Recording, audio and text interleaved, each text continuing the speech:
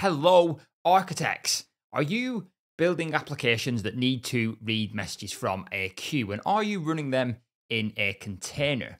What if I told you there was a way you could do that without needing a long running task? And I'm sure you've all been there. You've written some code, it's a long running task. Maybe it does some work every 5 minutes, 10 minutes, 15 minutes. You might be thinking, James is just going to tell me you can replace that with Lambda because that's the way to do it. But no.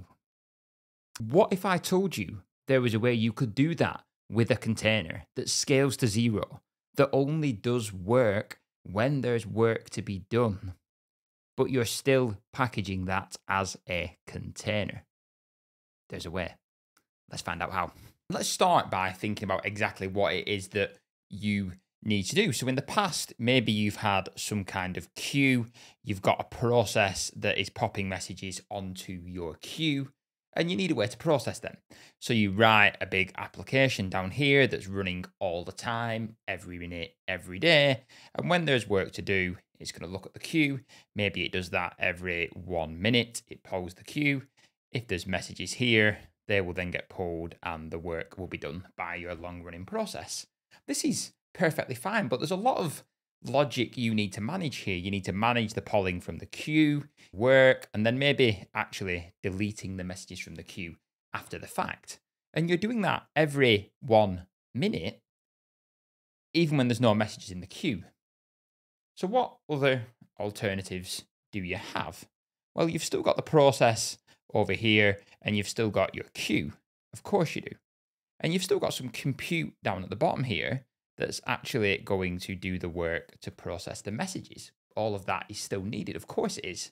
And then what you need is a way to get the messages from here to here. Sounds simple, right?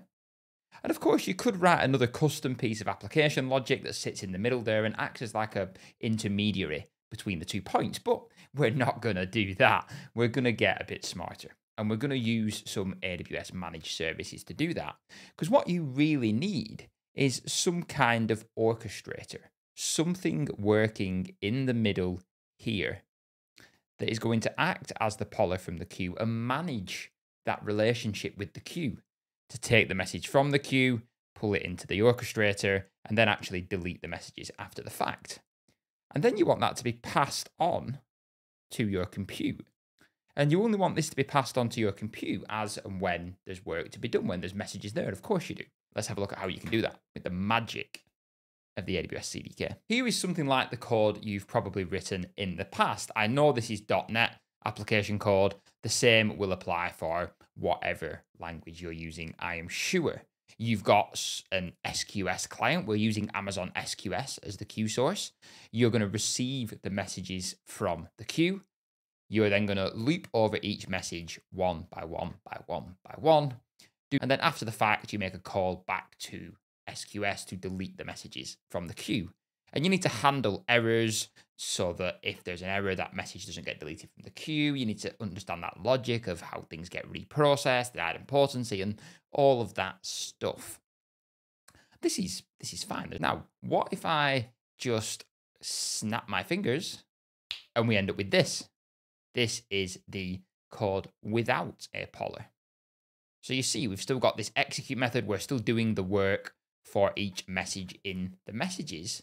But actually, instead now, we're reading the input message from an environment variable. This might seem weird at this point. How are you getting your messages into an environment variable, James? Well, how this application is going to work now is the container will run. The messages will be read from the environment variable. The work will be done, and then the container will just close. It will shut down. It will end. That's what we want. Remember, you want this to scale to 0, but you still want to use a container. And the magic of this actually working comes from my CDK project.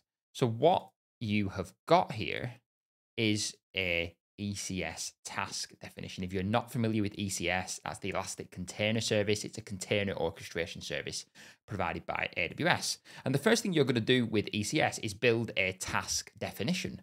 So we're setting up some roles here for the actual execution to use. This will include things like being able to pull from ECR to download the container image. And then the important stuff is actually this stuff here. We're defining a task definition. A task definition is what ECS uses to know how to run your application. So this specific task is going to be ARM64. It's going to run on Linux. It's got 1024 CPU, 248 meg of memory, and then we're using the two roles that you've just created higher up, and we're going to use Fargate. Now, if you're not familiar, AWS Fargate is a serverless way to run containers. With Fargate, you simply pass in the CPU and the memory, and AWS does the rest. All you care about is your container.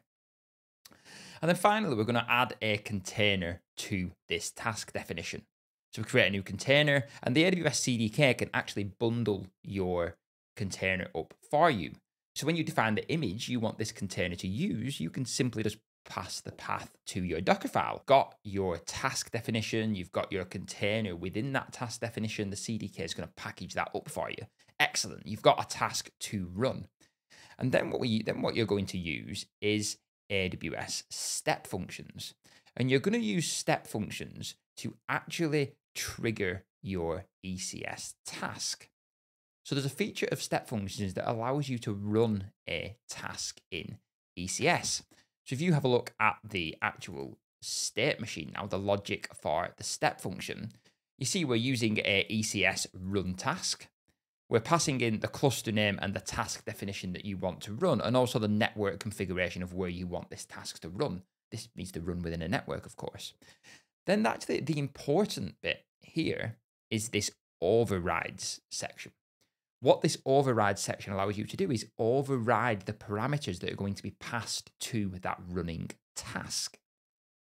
So what you're doing is you're overriding the sample container, and you'll notice sample container matches the same name that you had in your task definition, sample container, and you're overriding the input message environment variable. And you're overriding that with a property from your state machine. So we're actually passing state from the workflow execution into your task as an environment variable. So step functions is what's actually going to trigger your container. How do you now get the message from the queue to the container, to the workflow? And that's where the magic of Event Bridge Pipes comes in.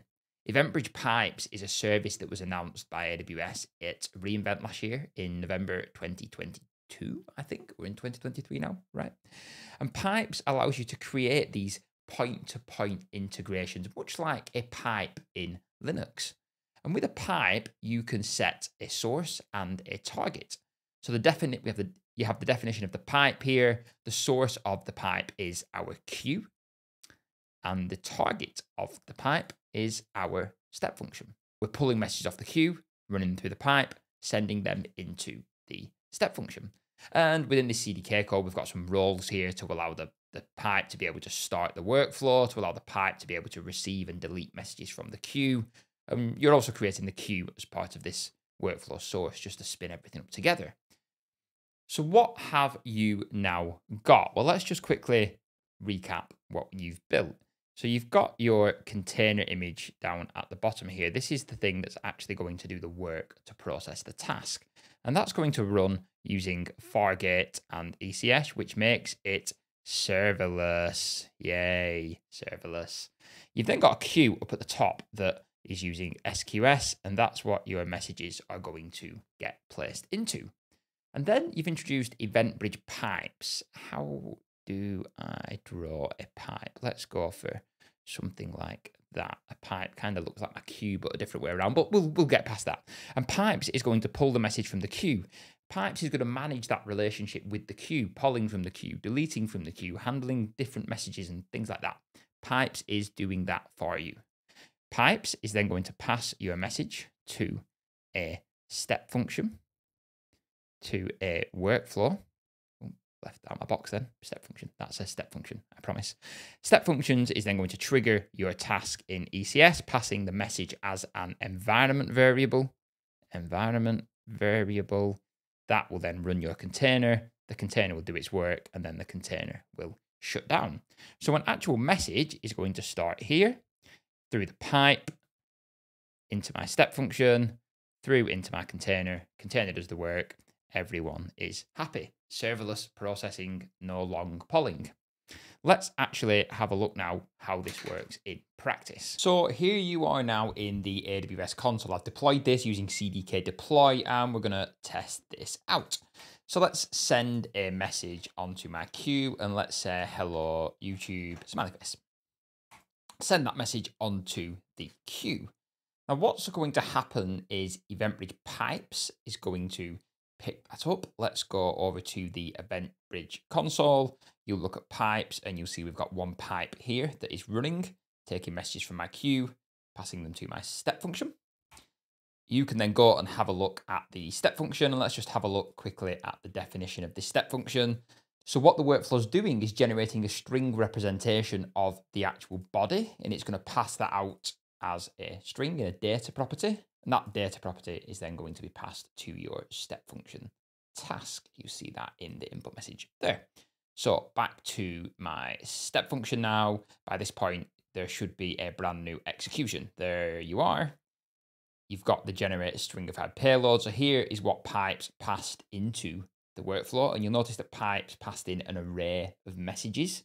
So if you set the polling up in the right way, you can process multiple messages simultaneously. And the output of that was just a string representation of that message. And then you've got the ECS run task to actually go off and run the task. Over to ECS now, you'll have a look and you'll see actually there's no tasks running in ECS. Now that's interesting. If you have a look at the stopped tasks, you can see there was a task started 58 seconds ago, 1 minute ago. So in the time that I've been talking, the task has already ran and already executed. And I can prove that to you. If I go over to CloudWatch, you see I got one event at 10:58. Have a look at that, and there is hello YouTube smiley face. The work has been done, the message has been passed to the container, and the container has shut down afterwards. Let's do that one more time so you can actually see the container in progress, just to prove this isn't some YouTube magic going on here. So back to the queue. Hello again, YouTube. We'll have two smiley faces this time because we know this is going to work. You're going to send the message onto the queue, and then you will come into ECS and look at the running tasks. And I'm going to sit here and hit refresh. I'll probably pause the video and come back. There we go. I promise you all I've been doing is sitting here pressing refresh. You look at the task is starting, the status is pending. Okay, this all looks good. You can see the environment variable that's been passed to this running container, all looking good. The container is now running, which means my work's going to be done. If you come over to CloudWatch, we've got one new thing in CloudWatch at 11 o'clock, which is perfect. And then the container is deprovisioning. There it goes. It's that quick.